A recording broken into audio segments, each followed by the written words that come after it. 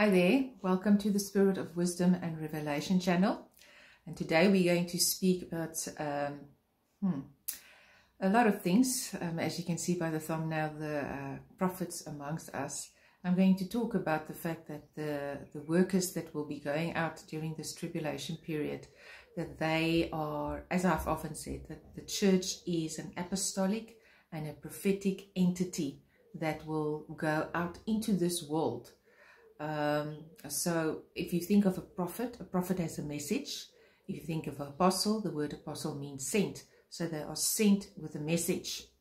Okay, so this teaching is about what we can expect and just the things that Father has opened up to me during the course of this week that I want to share with you, that is most definitely upon his heart. But before we start, I would just like for us to pray. Father, I thank you for the absolute privilege that this is, to be able to minister to your worker bride and to those who just want to grow in you and in your word, Father. Father, you are the one that ministers to each and every single person's heart, that knows what they need to hear from this teaching.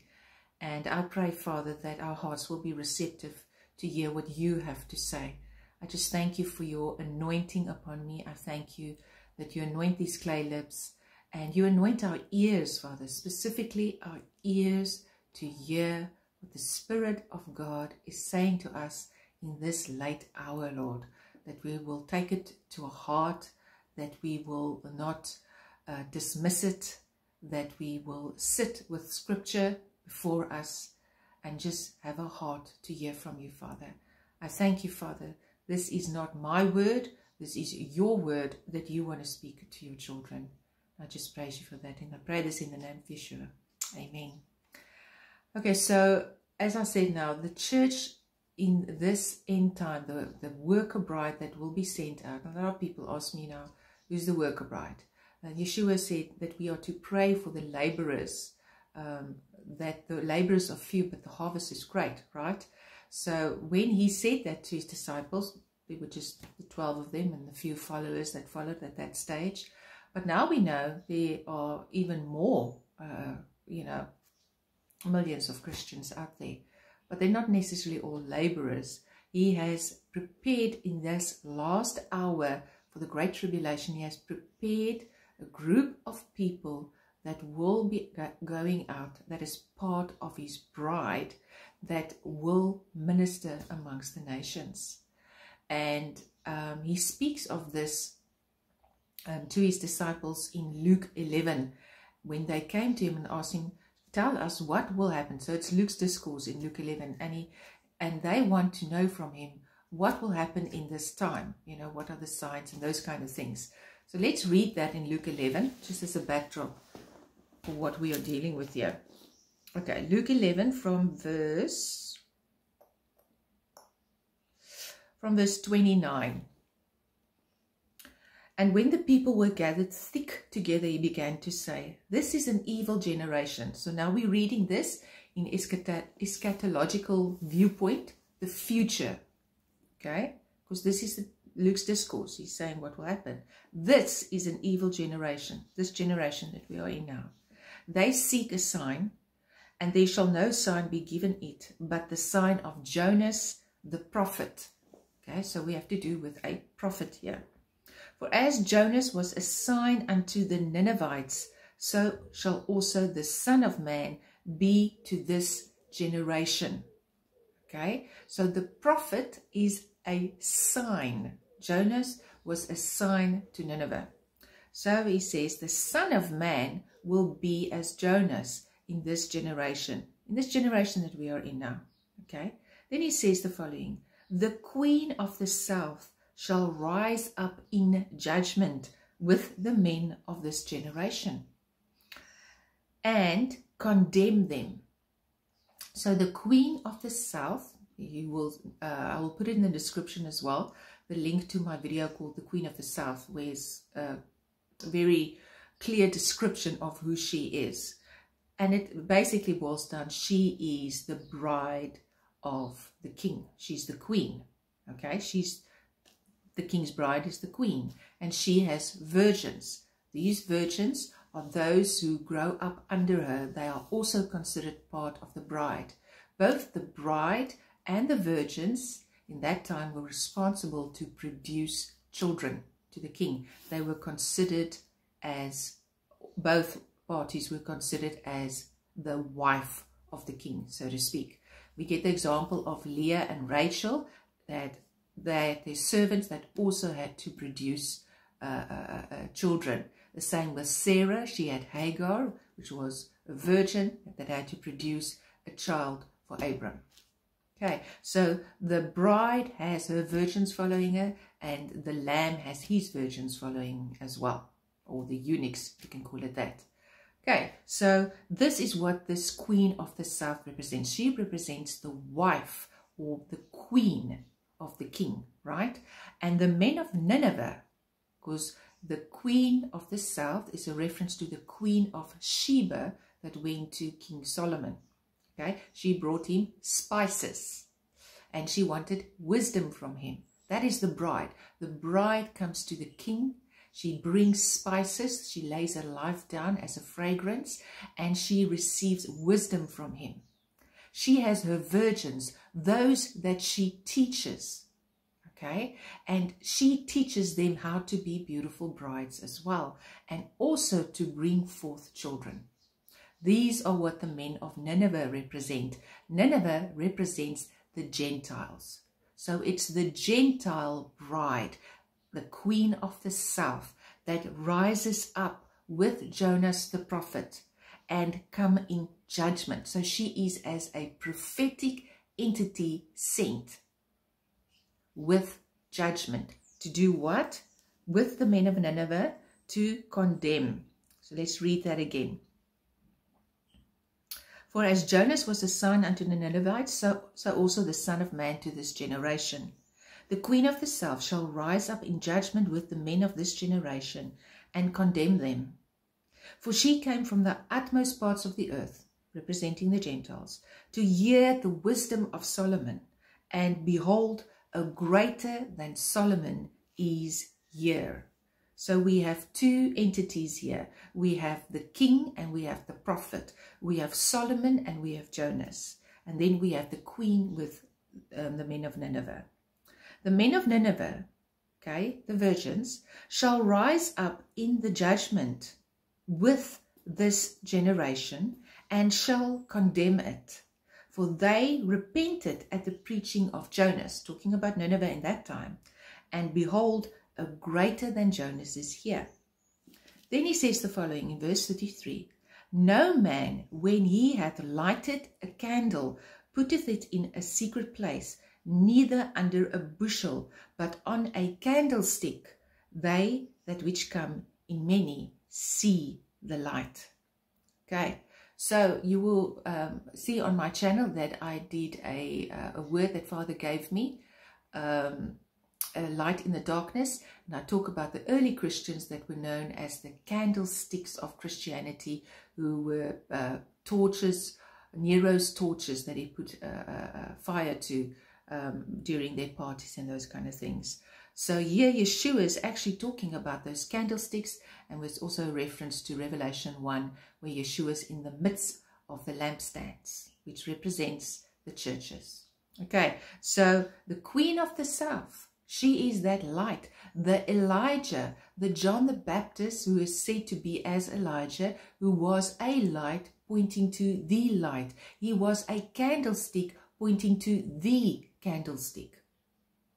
So the bride has the light of Christ in her, and the light shines in the darkness, meaning that time period of judgment, and the darkness cannot overwhelm it. Okay, so what does light do? Light exposes that which happens in the dark. This is what the bride will do. She will rise up as a prophetic voice. Okay, and that prophetic voice has to do two things, which was the case with Jonas. The first thing is to say, you have not listened. You have not listened to his voice. She condemns. But what she condemns, she also judges, saying, because you have not listened, this and this and this is what will happen. This judgment will now come upon this earth. So she will be used as a prophetic voice to condemn this evil generation. The workers will condemn this evil generation and will speak God's judgment over it. So she will be given great authority to be able to do that. Okay, so with this devotional teaching, there are a few things that basically forms the highlights of what I actually want to bring across. The first one is to understand that prophetic call, okay, which I've basically now discussed in a way. The second is to differentiate between the office of a prophet and the gift of prophecy. It's important that we understand the difference. And the third one is, what are we to expect in this time as the worker bride, when we are rising up with Christ to judge and condemn this evil generation? What are we to expect? And the fourth thing is his provision in this time. What can we expect from him in this time? So these are very important points that we need to consider and take to heart and take to him as well. Now, understanding the call, I think for that I actually need to testify a bit how this devotional teaching started. And it started about slightly more than a week ago, when I think it was just before Light in the Darkness, that the video that I made, that I sent out the word from the Lord, where I woke up the morning and I had such a deep, deep sense of agony of spirit, of sorrow in my heart. I was crying so much, and I didn't understand why I was crying so much until I realized that after I posted these words that he gave me, there was just this sense that came over me of, do they really hear what you are saying, Father? Do they really consider? Do they actually stand still and listen to what you have to say? And such a sadness came over me. Sadness doesn't really define it. My spirit was broken in me until I realized that the reason why I was crying so much was because I was burdened with his burden. I was burdened with having to have heard his word come to me, where his anointing comes over me and I start to write what he speaks to my spirit, because my spirit receives the word, and I start to write and I just sense his heart in it. And then to take something so precious, so beautiful, and just put it on YouTube and know that people won't necessarily consider the weight of it and the value of it. Because in today's age, there's a prophet a dime a dozen, and there are words a dime a dozen, and prophetic words that go out and warnings, and some true and most of them not true. But the point is how we have become inundated with this type of thing, that we see it, but we are not arrested with the fact that God is speaking, that the creator of all things speaks, and he wants us to listen, especially in the time that we are in. And the other day I was at the chemist, and I don't remember why I thought this. I was just looking at the people. I just had those moments where I just look at the people. And I was thinking of the investment that God makes in our lives. His own personal investment in your life. Where the word says that he is like a refiner over a refiner's fire, waiting for his image to reflect in that furnace, in that gold that's being purified. And how patiently he waits over our lives and what he puts into it to form us and to sanctify us. What great value he places on man's life, on those he died for, on those he called. What value he places on his children. And I just started thinking of the investment, the personal investment he makes in your life, in my life. And that then made me start thinking of the investment that he makes in a prophet's life. And as I was thinking of this, the journey and the path that he has walked with me personally, how he prepared me and brought me to a place where I could receive these precious words from him. And knowing the investment in my life, therefore the value of the word as well as from who it comes, to then take that's something that is so precious, and to put it out there for everybody to hear. I am jealous over his words, fiercely jealous over his words. And I started crying because I had this sense, I had this vision of me walking down the marketplace. And I had the view of the ground just like this. And I took a bag, like a pouch, full of pulls, and I threw it on the ground. And I just saw the people's feet stepping on it.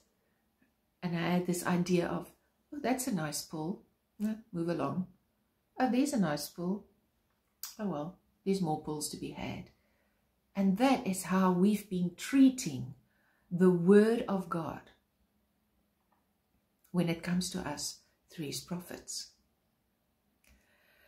And this saddened me immensely when I started thinking of the heart of God.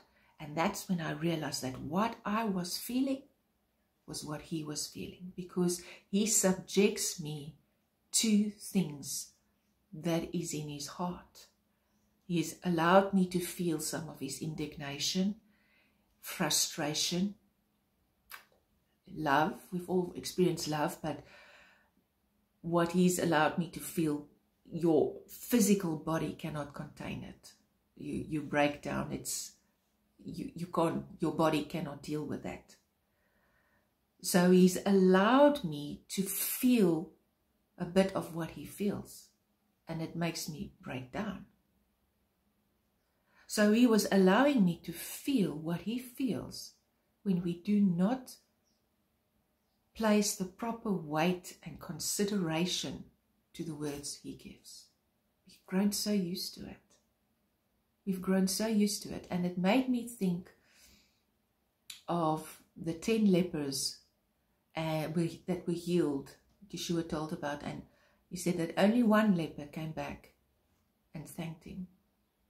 And the question was, where's the others? Where's the others? Are we truly grateful that he still speaks so clearly? Or have we grown so used to it that we don't even consider it? You know, the other day I said to him, he was quiet for a while. Everything he does with me has such great purpose. I'm so grateful for it. And he was quiet and he wasn't speaking to me. And I went to sit down in this very place. And I said to him, Lord, the only life that I have in me is the life that you are in me. outside of you, I have no life. If you do not speak to me, I am as a plant that withers away. I value your words. I treasure your words when you speak to me.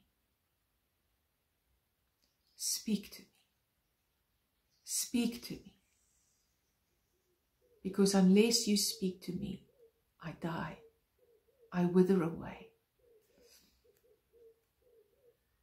You know, Yeshua said that man shall not live from bread alone, but from every word that comes from the mouth of God.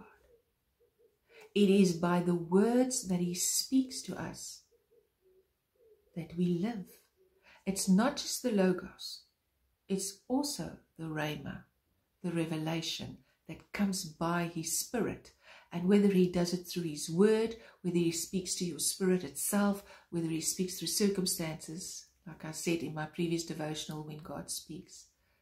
The point is, we are to live by those very words by which he speaks to us.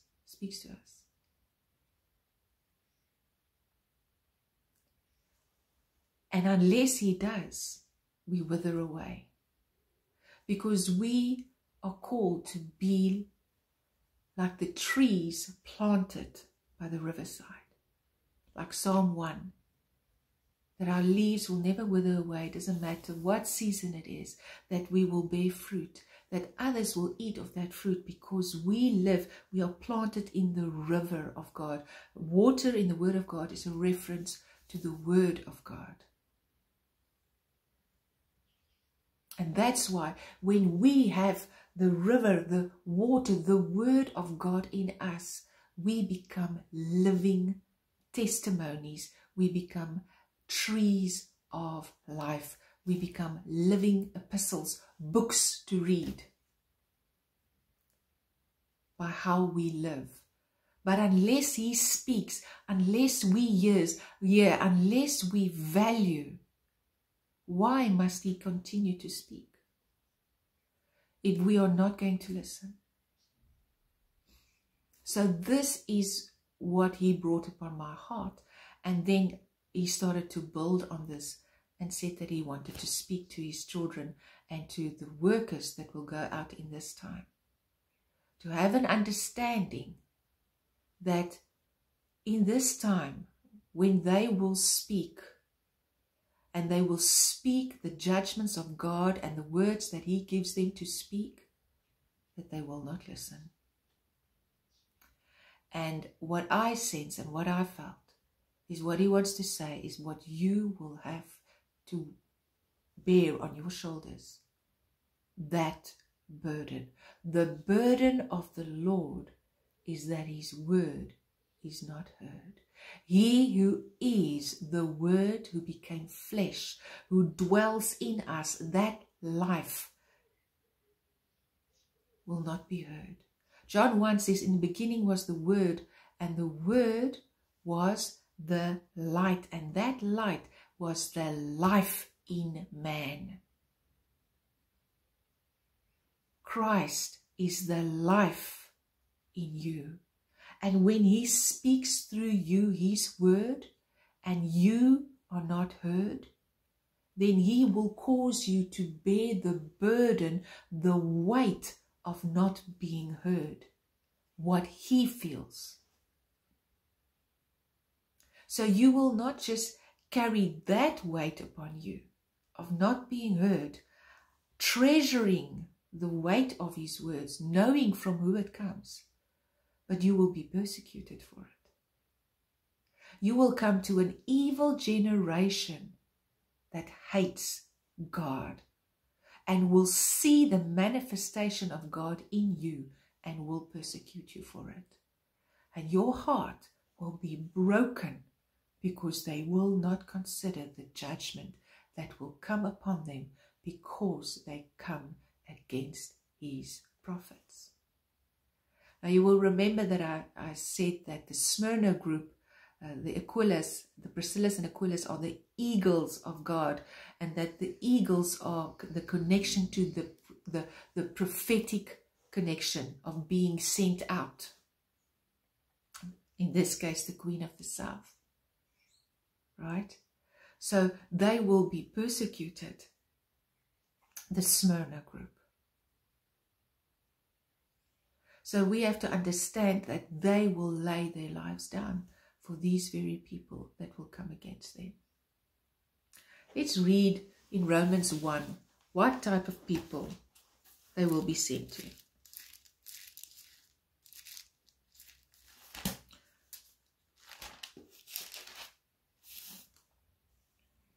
Let's read from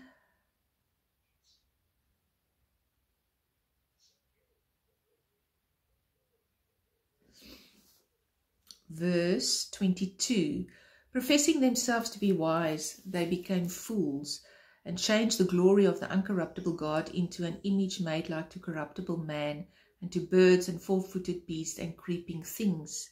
Wherefore God also gave them up to uncleanness through the lusts of their own hearts, to dishonor their own bodies between themselves. So this is the generation we are in right now, who changed the truth of God into a lie and worshipped and served the creature more than the Creator, who is blessed forever. For this cause God gave them up unto vile affections. For even their women did change the natural use into that which is against nature. And likewise also the men, leaving the natural use of the woman, burned in their lusts one to another, men with men, working that which is unseemly, and receiving in themselves that recompense of their error which was meet.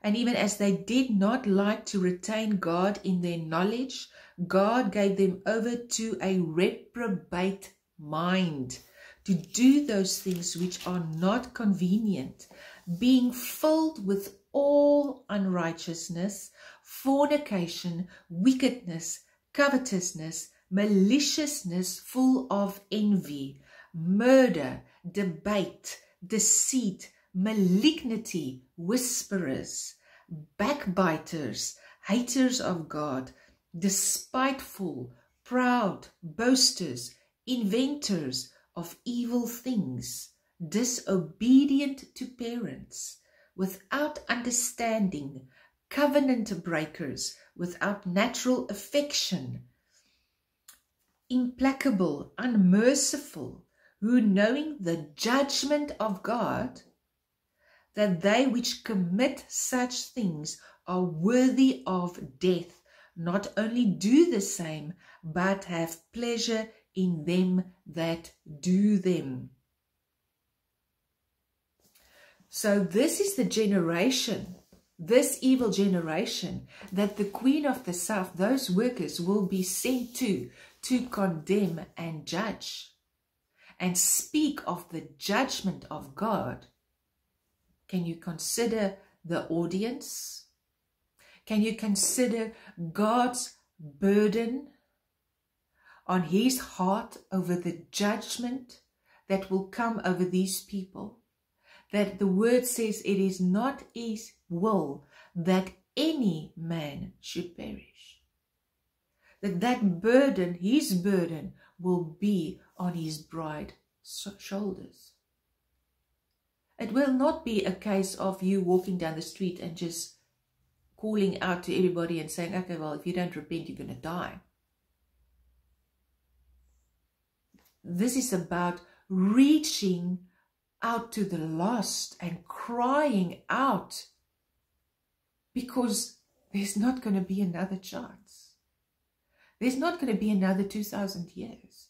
We are at the end of the age. This is the last generation. There's not going to be any more chances after this. What urgency and earnestness God would want us to cry out to the lost. What is on his heart? Now, the thing that we need to understand is the difference between the office of a prophet and the gift of prophecy. In 1 Corinthians 14, Paul says that he desires that everybody prophesieth, the King James Version, that everybody prophesieth. And that word prophesieth means to exhort, to reprove, to teach, to comfort. That is not the same as an office of a prophet. The gift of prophecy is to minister amongst one another. It's to be guided by the Spirit, how to comfort one another, how to teach, how to be there for one another, to bless one another. That is called the gift of prophecy because it's under the anointing of the Holy Spirit. But the office of the prophet is different, right? So the office of the prophet, for this, that prophet has to be called by God. There's a specific day and calling that came over that person's life. And when that call came, God started to prepare that person, actually even before it. Like he said to Jeremiah, before you were even formed in your mother's womb, I called you to be a prophet unto this nation. So he prepares that prophet, and how he prepares that prophet is to absolutely bring that prophet, that person, to dust in every area of their life. Not one area of their life is untouched. And what he does is he is fiercely jealous of his true prophets.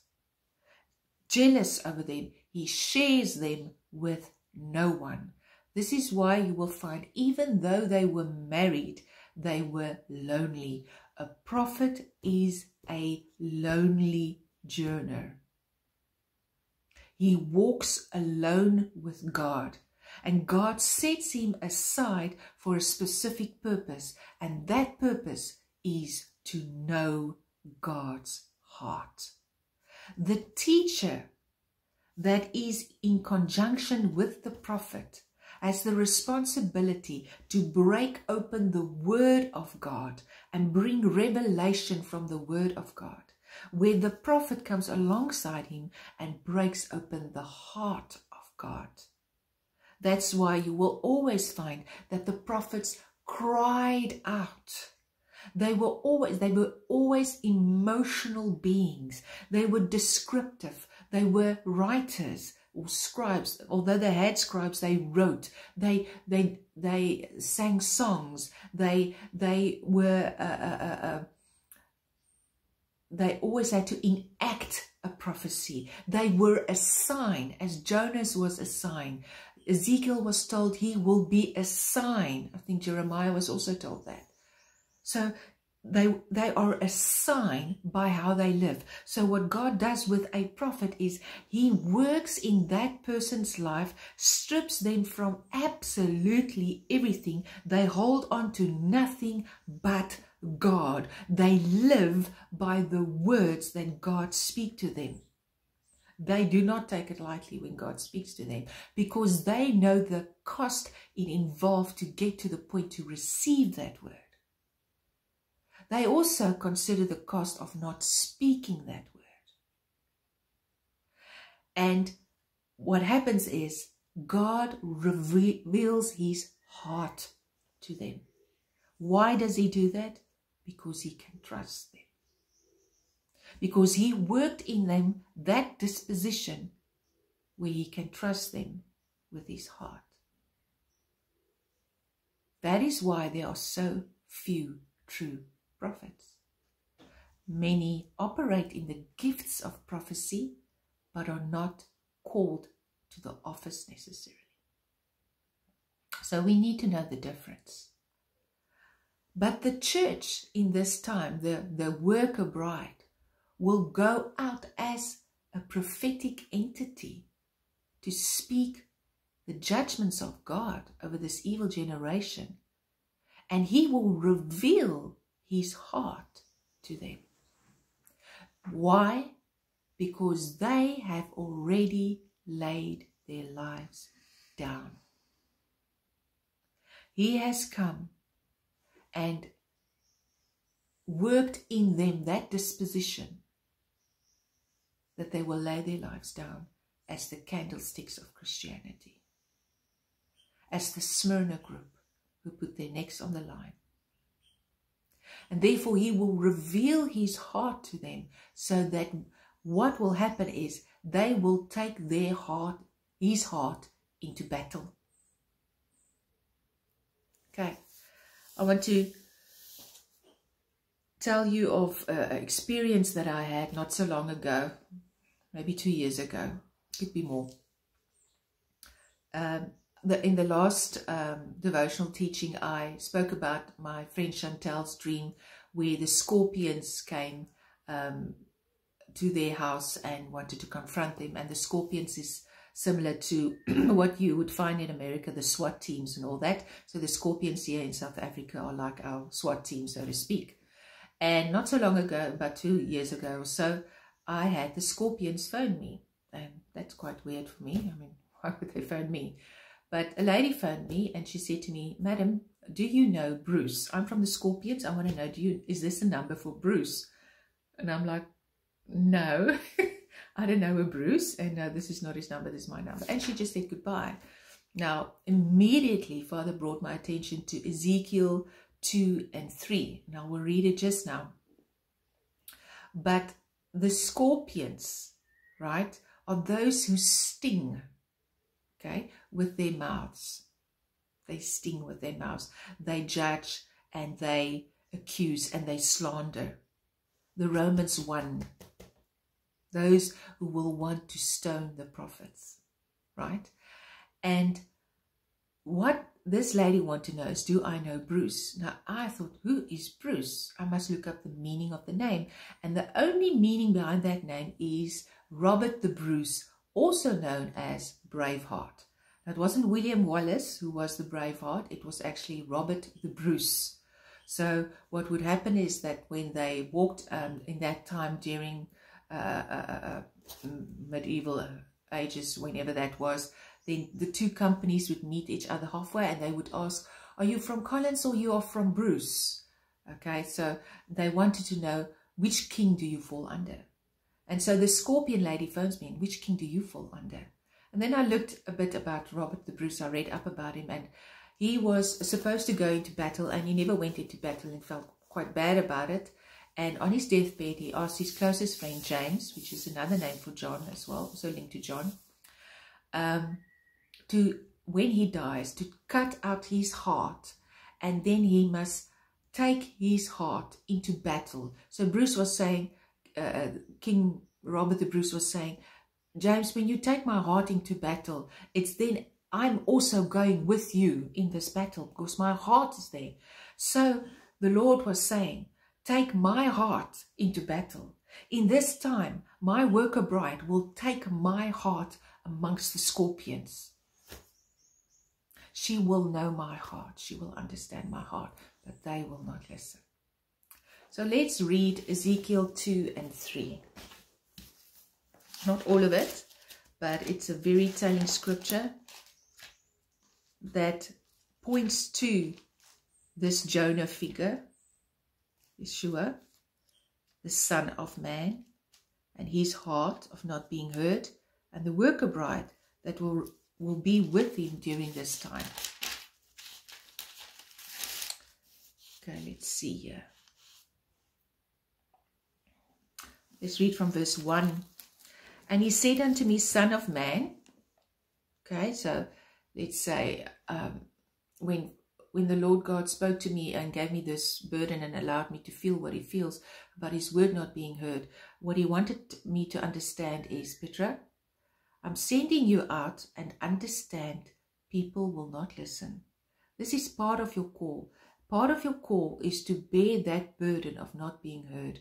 And it's very painful when you know God speaks a word to you, and the weight of it bears so hard on you that it's too precious for you to want to share it with anybody, and then it to be not considered breaks your heart. So he wanted me to understand that is part of the burden. Okay. "And he said unto me, Son of man, stand upon thy feet, and I will speak unto thee. And the Spirit entered into me when he spake unto me, and set me upon my feet, that I heard him spake unto me. And he said unto me, Son of man, I send thee to the children of Israel, to a rebellious nation. Think of Romans 1. This word, a rebellious nation. Rebellious means a bitter nation. I did a devotional teaching called Laying the Axe to the Root, where I talk about how rebellion and bitterness are linked with one another. So I'll also put that in the description box, that link, if you want to read the blog. I sent you to a rebellious nation that have rebelled against me. They and their fathers have transgressed against me, even unto this very day. For they are impudent children and stiff-hearted. I do send thee unto them, and thou shalt say unto them, Thus saith the Lord God. Okay, so I'm going to give you a word. You will speak these judgments over them. And they, whether they will hear or whether they will forbear, for they are a rebellious house. He's saying you've got no guarantee whether they will hear. Yet shall know that there hath been a prophet among them. And thou, son of man, be not afraid of them, neither be afraid of their words. Though briars and thorns be with thee. Briars and thorns all pierce, right? Like words. And thou dost dwell among scorpions. Be not afraid of their words, nor be dismayed at their looks, though they be a rebellious house. This word looks means it's the same word as for face. Do not look at their faces. It means do not look at the person. When I looked in the Strong's Concordance, the meaning of looks and face, it means a person. When Miriam and Aaron spoke against Moses, they said that God also speaks to them in dreams and visions. They also get dreams and visions, right? Aren't they prophets? And God said to them, to you I speak, to a prophet, or to you I speak, sorry. He said, to you I speak in dreams and visions, but to Moses I speak face to face. He was saying to them, I speak to him person to person. He knows my heart. Right? He knows my heart. Know the difference. Know the difference between the gift of prophecy and the office of a prophet. To a prophet I speak person to person, because I have dealt with that person in the wilderness. Moses was 40 years in the wilderness. God dealt with that man in order to bring him up to that acacia tree bush in Mount Horeb to hear him speak to him. He had to prepare him to send him out as the apostle and prophet of God. He spoke to him face to face. And he's saying to these prophets that he will send out, do not look at their faces, look at mine. Do not listen to their words. Don't look at what you, all around you, of how they react. Okay. And thou shalt speak my words unto them, whether they will hear or whether they will forbear, for they are most rebellious. He says, you don't have a choice, you will speak. Now, when he brought this sense of heartache over me, over his word not being heard, I cried so much because my heart was broken over his heart. Not because I'm not being heard. I'm nobody. I'm nothing. I'm zero. My heart was broken because he wasn't being heard. He wasn't being heard. And I got to the point where I said, Lord, I don't want to do this. I don't want to do this. If it's going to break your heart, if you're going to be ignored so much. And he said to me, you will do it. This is part of the call. And so he's saying here to the Son of Man, whether they hear or do not hear, you must say to them, thus saith the Lord. You must speak to them. But thou, son of man, hear what I say unto thee. Be thou not rebellious, like that rebellious house. Open thy mouth and eat that I give thee. So he's giving him something to eat. What is he giving him to eat? What he's eating is what he's going to speak. Okay? He says, and when I looked, behold, an hand was sent unto me, and lo, a roll of a book was therein, a scroll. And he spread it before me, and it was written within and without. In other words, completely filled, back and front. And there was written therein lamentations and mourning and woe. Then he says to him, chapter 3, moreover he said unto me, Son of man, eat that thou findest. Eat this roll, and go speak unto the house of Israel. So what God does with a prophet, when he gives them a word to speak, he says that word that I want you to speak, it has to become part of your being. He says here in verse 2, so I opened my mouth, and he caused me to eat that roll.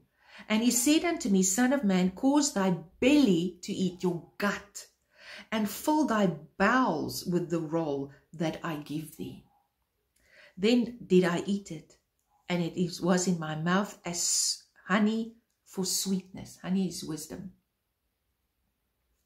So this lamentations, mournings, and woes becomes part of the prophet. He has to eat it before he can speak it. There is a death that takes place.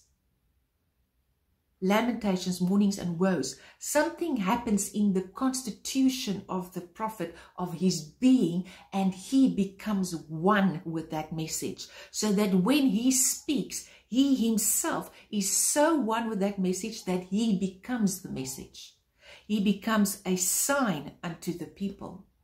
It's not just that he just speaks, oh, I received something, now I give it to you. No, God takes him through the works. You now have to allow this word to become part of your very being before I allow you to speak it. Just like my son, by the way he died and the way he lived was the message. So you are the message. That is what will happen with those he sent out to speak these lamentations, mournings, and woes. He will give them the scroll to eat. They will have to carry the burden, the weight of the word that they will speak. That cannot be taken lightly. Verse 4, and he said unto me, Son of man, go get thee unto the house of Israel, and speak with my words unto them. Not your own words, my words. For thou art not sent to a people of a strange speech and of a hard language. You're saying they'll get what you're saying. But to the house of Israel. Not to many people of a strange speech and of a hard language, whose words thou canst not understand. Surely had I sent thee to them. Now, if I had to send you to people that don't speak your language, then they would have hearkened unto thee. But the house of Israel, my church, will not hearken unto thee, for they will not hearken unto me. This is the relationship between the prophet and God. To not listen to the prophet is to not listen to God. They will not hearken unto thee, for they will not hearken unto me. For all the house of Israel are impudent and hard-hearted. Behold, I've made thy face strong. Now, face is person. I've made your personhood, your character. I've dealt with you in the wilderness. I've dealt with your disposition in life. I've dealt with you through many sufferings.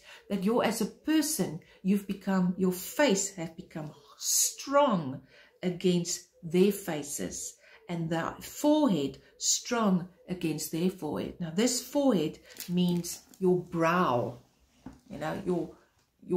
this part. It's like a ram uses this part of their head to come against another ram when they fight or against anything. Let me just see what I wrote there about forehead. The forehead is H4696, and it means to be stubborn.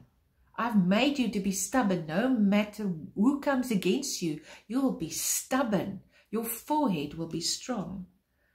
Let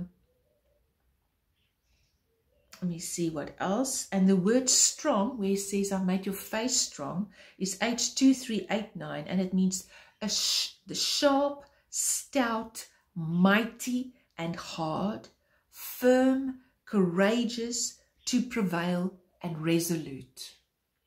That's what it means. It's saying, I will make your face, you will be resolute. It's one of the words he gave me at the start of this devotional teaching. He gave me the word resolution. To be determined, resolute, endure. Nothing is going to stop you. This is how I will make you against them. And then in verse 9 he says, as an adamant harder than flint have I made thy forehead. Now this adamant is also the word diamond. Fear them not, neither be dismayed at their looks, though they be a rebellious house. Moreover he said unto me, Son of man, all my words that I shall speak unto thee, receive in thine heart, and hear with thine ears. Okay, so this adamant, like his forehead, that I said is like a diamond. Use a diamond to cut. But it also comes from H8068. And it means a thorn, a hedge, a flint. Okay? Yeshua set his face like a flint to go to Jerusalem to be crucified. In other words, nothing could deter him. No matter what happens around him, he's not going to stop. A sharp stone. And you will remember in my devotional teaching, when God speaks, I speak about the fact that he will show through dreams and visions many things that will happen in the spirit realm, but he will also, the things that we will see will be so great that it will be very difficult for us to be able to deal with it. But he says that I spoke about this vision that I had of this mighty tree that came out of the word. I saw the Bible open up and this mighty oak tree growing up and the bird sitting at the top part, right?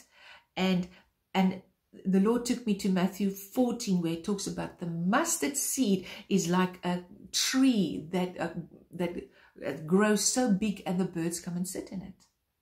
And when I looked up the word mustard seed, it means a thorn.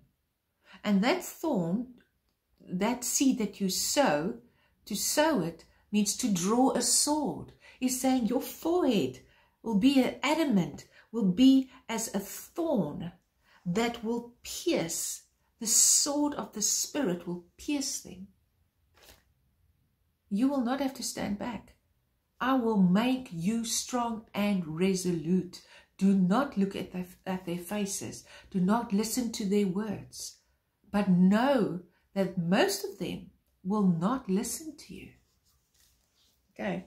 The interesting part is in verse 14 of Ezekiel 3, he says, so the Spirit lifted me up and took me away, and I went in bitterness. Okay. He's very sad and broken in the heat of my spirit. But the hand of the Lord was strong upon me. So he's like not up for it, like I was. I'm like, not up for this, Lord. Who's up for this? Who's up for this kind of persecution amongst these people? And to carry that kind of burden upon you. So Ezekiel here, the Son of Man, is aware of this burden and he goes away in bitterness. That is how I felt. But the hand of God was upon him. And verse 15 says, then I came to them of the captivity of Tel Abib that dwelt by the river of Chebar, and I sat where they sat, and I remained there, astonished among them 7 days. Now this word Tel Abib, okay, it means, let me just see what I wrote about it. It means mount of the flood, okay, and it comes, Tel I think is the mount, but Abib is H24 or 23, and it means fresh barley, fresh young ears. It's the Abib is the ear-forming month of the year, of the corns. So it's still green. It's got green ears, you don't hear too well. So he's sent to that place where they do not hear the word of God. Right? Tel Abib. He's sent there, and he sits there astonished. That word astonished means he is perplexed, he is devastated, he is overwhelmed. He is sitting there, much like Paul went into Athens, and the word says the Spirit was moved within him because the whole city was given over to idolatry. So the Son of Man sitting at Tel Abib is in bitterness, astonished, and he sits there for 7 days. Now the word 7, or the number 7, means completion. So there has to be a complete, he has to see and look at these people the way God sees them. Not the way he perceives it. He has to sit there and be silent and see. Apostolic sending and seeing. He must see with the heart of God and be astonished. Be dismayed. Be devastated over the state. And then it says here in verse 16, and it came to pass at the end of 7 days that the word of the Lord came unto me. So the heart of the prophet is prepared before he receives the word, saying, Son of man, I've made thee a watchman unto the house of Israel. Therefore hear the word of my mouth, and give them warning from me. When I say unto the wicked, thou shalt surely die, and thou givest him not warning, nor speaketh to warn the wicked from his wicked way. That includes your family, friends, and closest family members, everybody. To save his life, the same wicked man shall die in his iniquity, but his blood will I require of you, from your hand. Verse 19, yet if thou warn the wicked, and he turn not from his wickedness, nor from his wicked way, he shall die in his iniquity, but thou hast delivered thy soul. Again, when a righteous man doth turn from his righteousness, and commit iniquity, and I lay a stumbling block before him, he shall die, because thou hast not given him warning. He shall die in his sin, and his righteousness which he hath done shall not be remembered, but his blood will I require of thy hand. So the first one is a man in wickedness. The first man has righteousness. That's interesting, worth looking into. Verse 21, nevertheless, if thou warn the righteous man, that the righteous sin not, and he doth not sin, he shall surely live, because he is warned. Also thou hast delivered thy soul. Could this righteous man be the backslidden? That's still sin that needs to be warned. So the one is the lost, the wicked, the other one is the righteous man, the backslidden, that they are sent out to warn.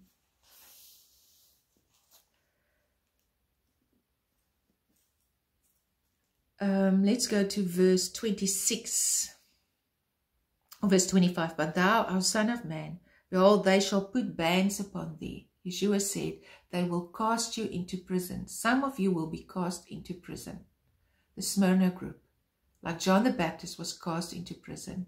So the Smyrna group was said, they will cast you into prison for 10 days. Okay? But thou, O Son of Man, behold, they shall put bands upon thee, and shall bind thee with them, and thou shalt not go out among them.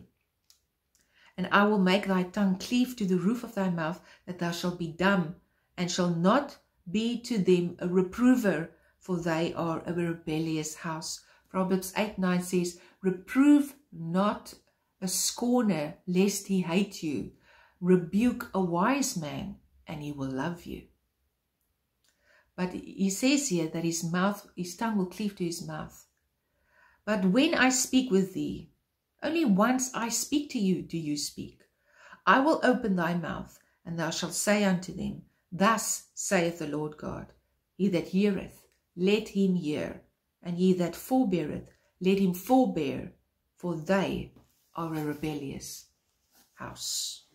And the interesting part is that whilst I was reading this, my friend Simone, that has the dreams as well, that she gives me, left a message, a morning message, just to say hi. And she said that the Friday, she had such a terrible time because her daughter, Linny, her eardrum burst. And at the same time, the next day, my friend Chris let me know that her ear, she's got a problem with her right ear as well. And this after I read about Tel Aviv being the green ears that have not developed, not hearing, and this nations, the nations that will not listen, even though they have ears, they will not hear the judgment that will be spoken over them, but they will not have an excuse one day once this happens. Okay.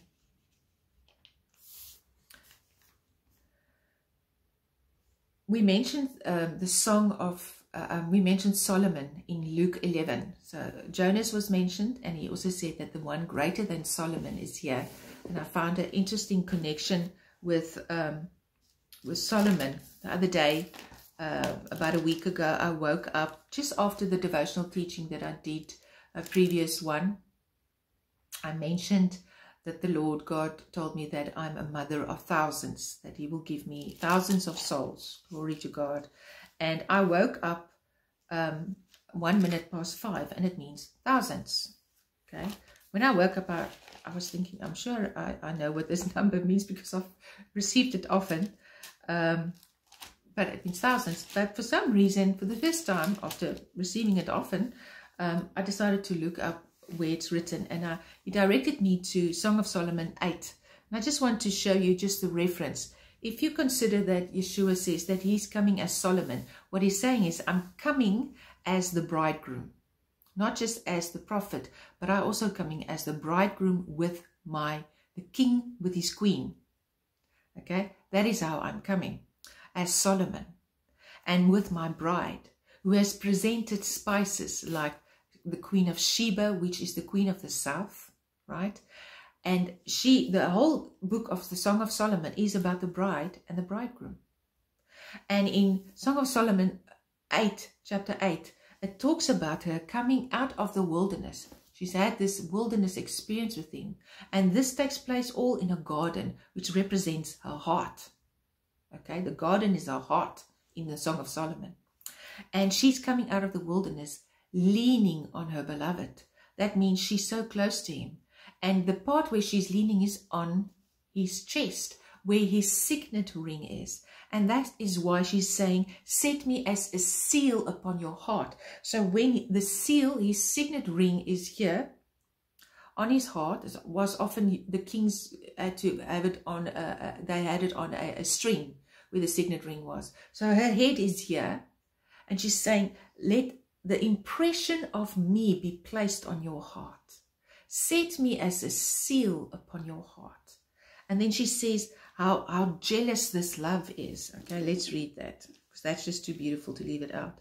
Set me, verse 6 in Song of Solomon 8. Set me as a seal upon thy heart, and as a seal upon thine arm, for love is strong as death.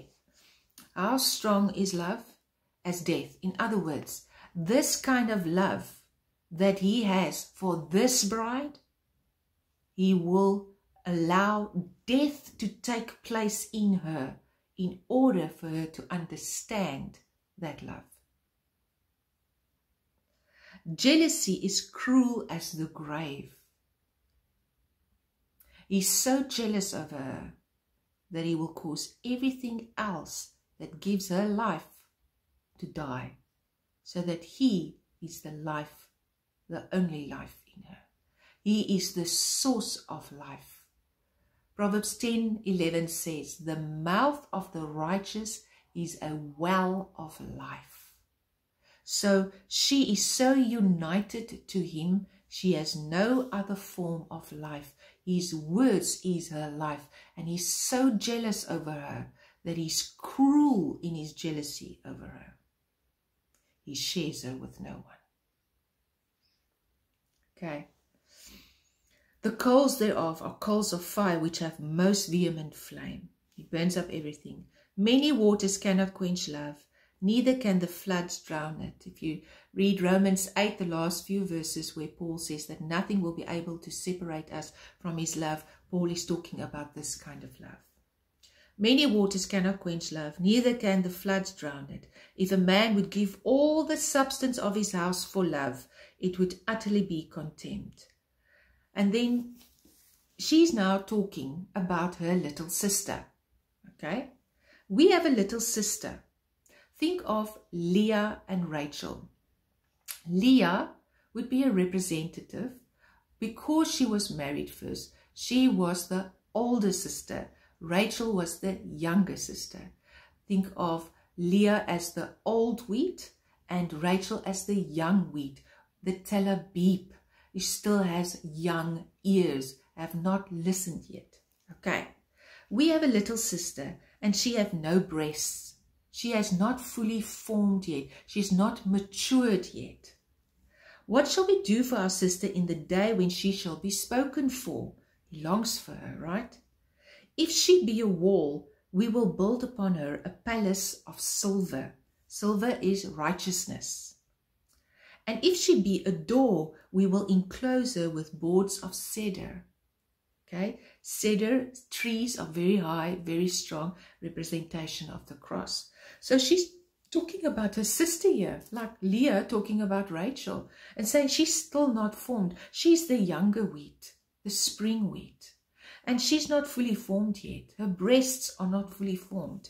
Verse 10, she now speaks about herself. This queen of the south, she says, I am a wall, and my breasts like towers. Then was I in his eyes as one that found favor. He's looking at her and he goes, nice.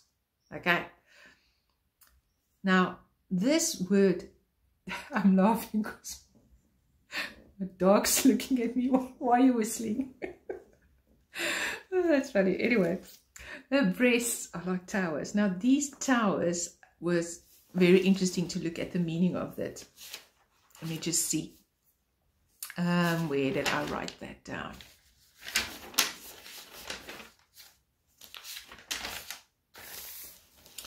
They actually mean to be, they were considered rostrums. Now, a rostrum is the front part of a ship, specifically warships that were placed in front of a podium in the Roman period, okay, where the Caesar, whoever spoke. So they had the front part of a warship, which was usually a figure of some other animal, okay, and it would pierce, right? It had a point to it, the front part of a ship.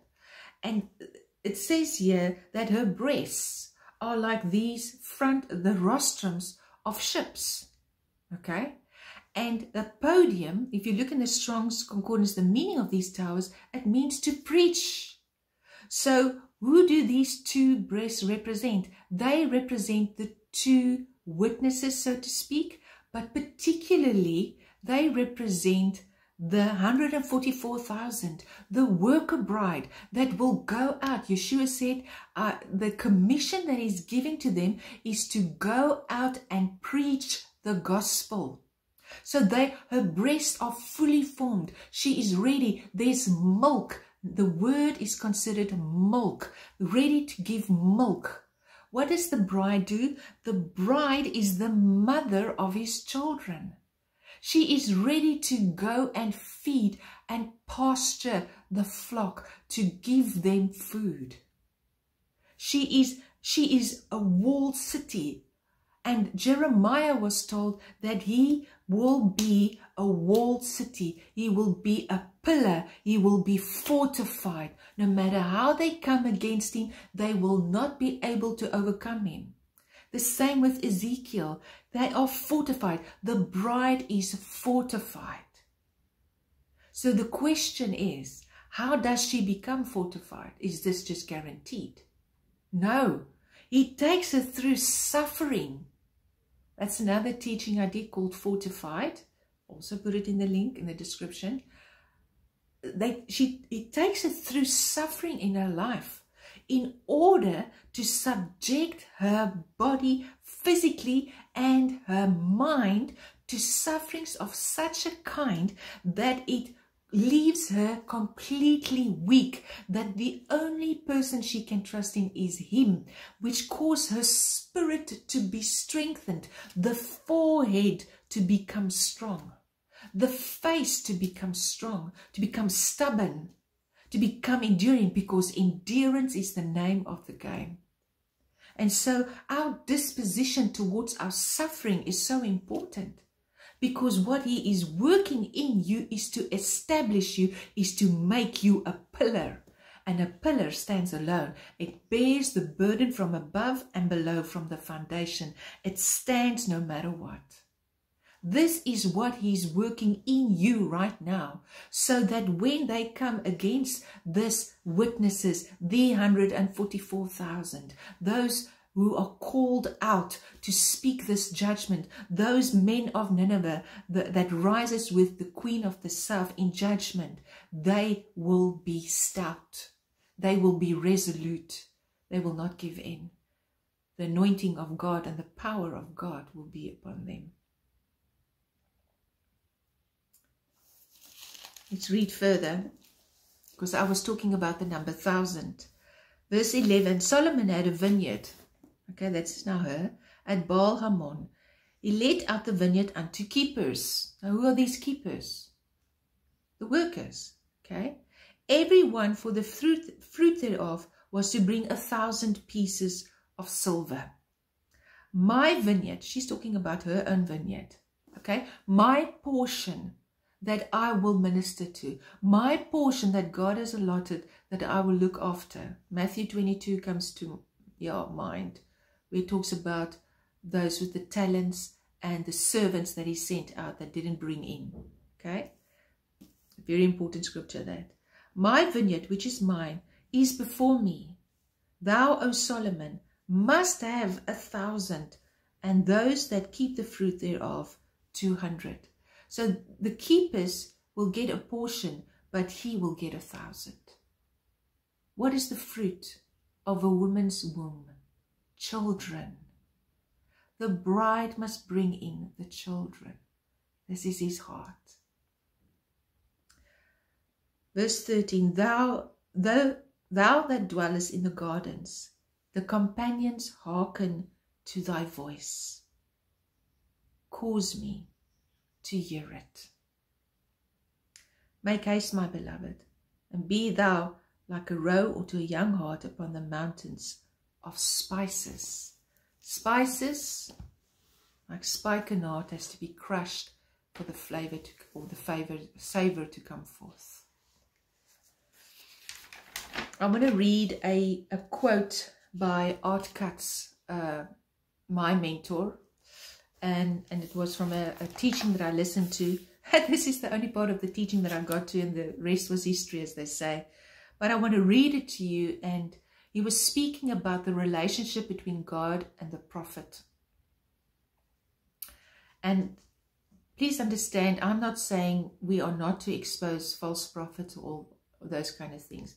I'm talking about our attitude towards the word of God now, and also when he will give it to us to speak judgment over this generation.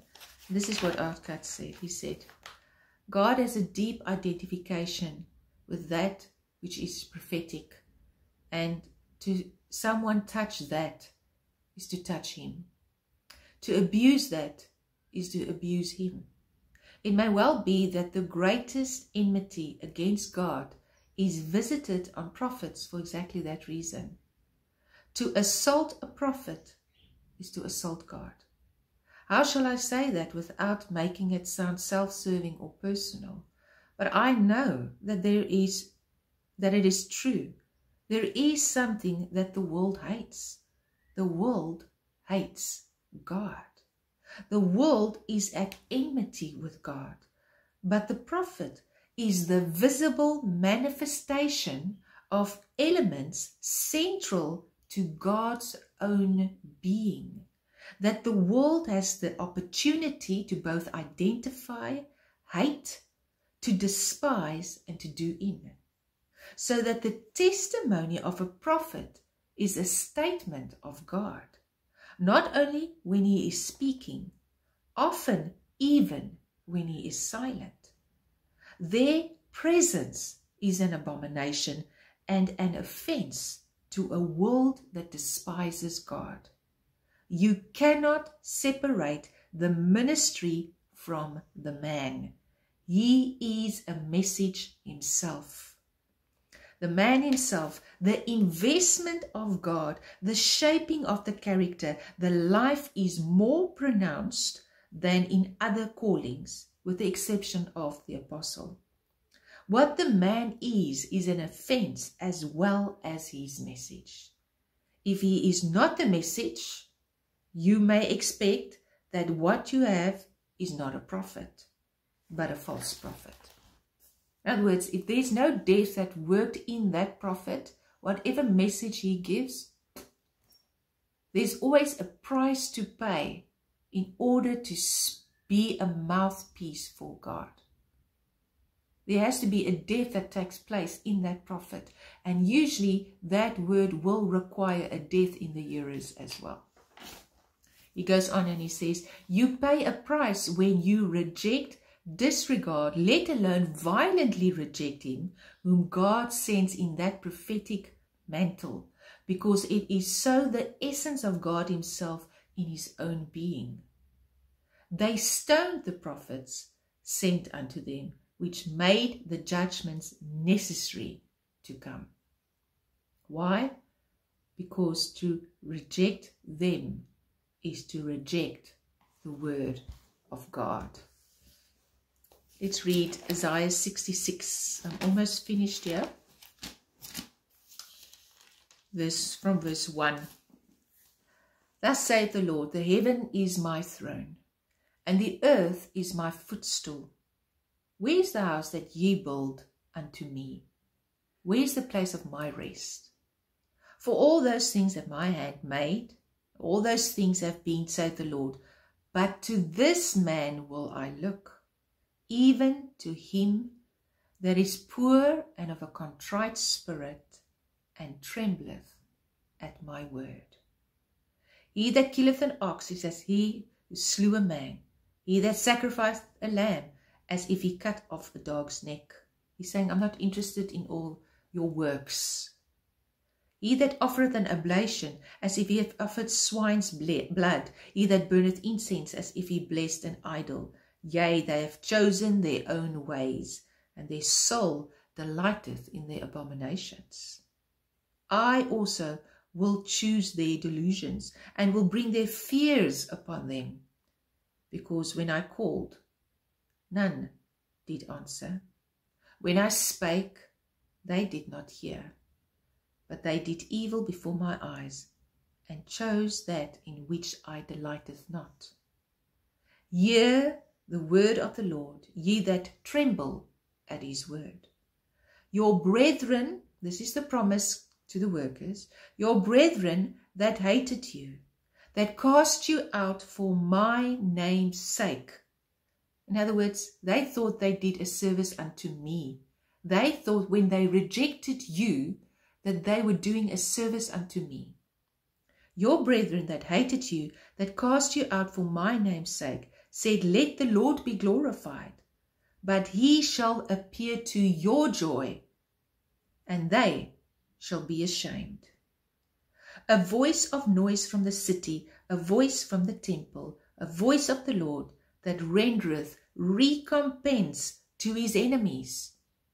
You become his enemy when you reject his prophet, because you've rejected him who is the word spoken through that prophet. And he goes on and he talks about a famine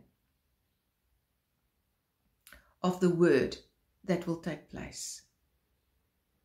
Let me just see if I can find it here now.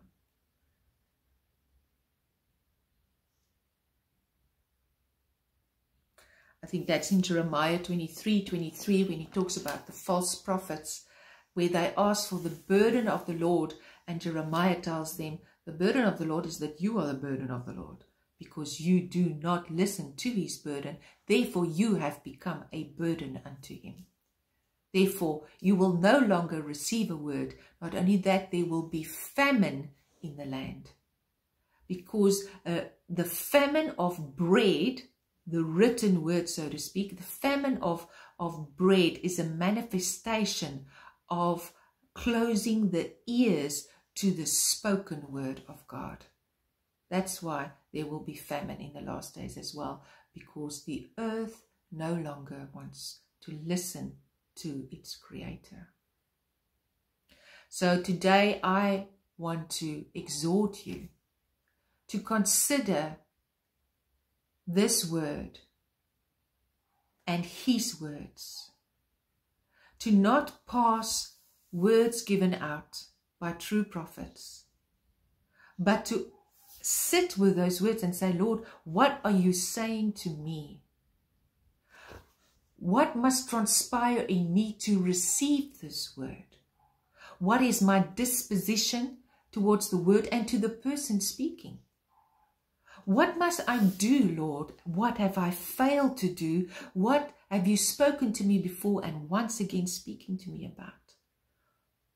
To stop yourself from going from one word to another word of what somebody has to say.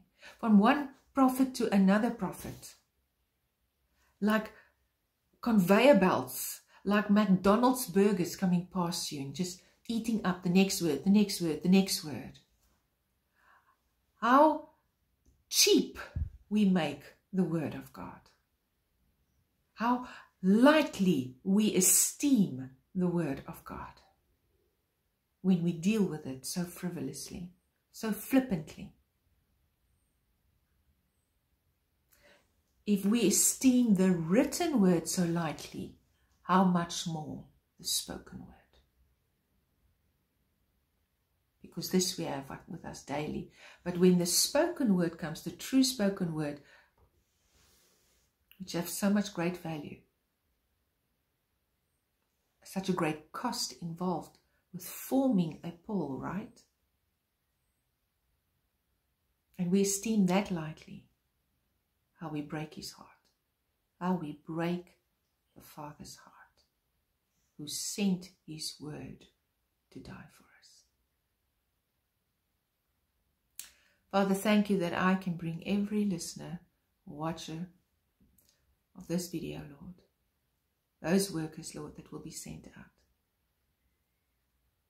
Many desire that you will speak to them, Lord, but Father, if we are faithful to the little that you give us, you will give us more. Open their eyes, Father. Open their ears to hear. Open our hearts, Father, to hear what's on your heart, to be able to minister to one another. Let your word have its proper place in our heart. Forgive us, Father. Forgive us from jumping from one person to the other, for being spiritually malnourished, overfed in a way with junk food. That we're not willing to put the necessary work in a word spoken. Not willing to sit with your word, with a word, just one single word, and allow you to break that word open to us. Go so lightly with your word, Lord. And there will be a famine. Write, inscribe your word upon our hearts. Give us the grace to memorize it, to treasure it, to love it. Like Psalm 119, Lord, where David loves your word. I pray, Father, work that conviction in our spirits.